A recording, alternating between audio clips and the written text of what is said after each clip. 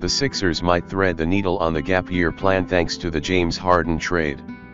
In July, Sixers team president Daryl Morey explained his long-term vision for the team in the wake of James Harden's trade request.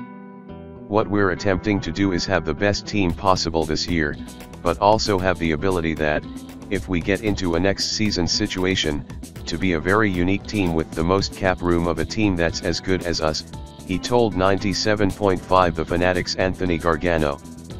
"That's a very unique situation to have." 3.5 months later, he appears to have accomplished that mission. The Sixers are sending Harden, PJ Tucker and Filip Petrusev to the Los Angeles Clippers for the expiring contracts of Marcus Morris Sr., Robert Covington, Nicolas Batum, Kenyon Martin Jr., 2 future first-round picks, a first-round pick swap and 2 future second-round picks, according to multiple reports.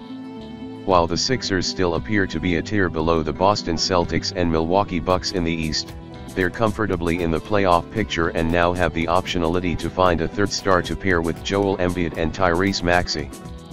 We shouldn't get carried away after 2 early season wins over the Toronto Raptors and Portland Trail Blazers, both of whom might not even make the play-in tournament, much less the playoffs. With that said, the vibes around the Sixers have been shockingly positive so far, particularly with the noxious Harden cloud hanging over them up until Tuesday. Under new head coach Nick Nurse, the Sixers have noticeably more ball and player movement than they did under Doc Rivers.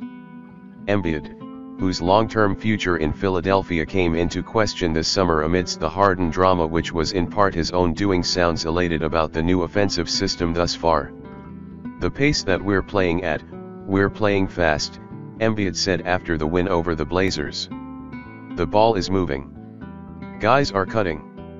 You know, I've been preaching that since training camp started. I'm gonna find you.